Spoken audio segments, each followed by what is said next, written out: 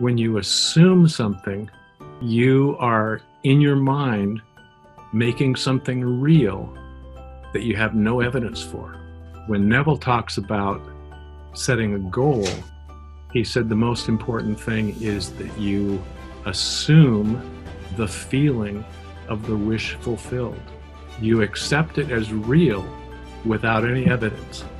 That's one of the things that all religions and all personal development coaches, it doesn't matter if it's Tony Robbins or Bob Proctor or Joe Dispenza or whoever it happens to be, they all say the same thing. You have to assume that the goal that you have in mind has already happened.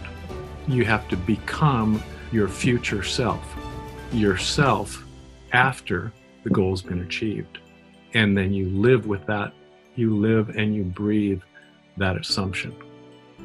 Join Dan Matthews in his Awaken Imagination program. Click the link in the description to join now. In Dan's program, you will discover the power of your imagination, and you will learn how to use it to create the life that you love. Dan Matthews' Awaken Imagination program will give you the answers that you're looking for. Don't wait to live the life that you've always wanted. If you don't have what you want now, you just don't understand. And once you understand, everything is going to change. Dan has the answers that you're looking for. Step forward and start living the life that you've always wanted. Join Dan Matthews in his Awaken Imagination program. Click the link in the description, join Dan's program, and get started now.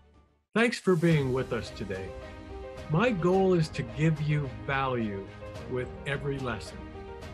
If you would like us to notify you every time a new lesson is ready, click subscribe below, then turn on notification.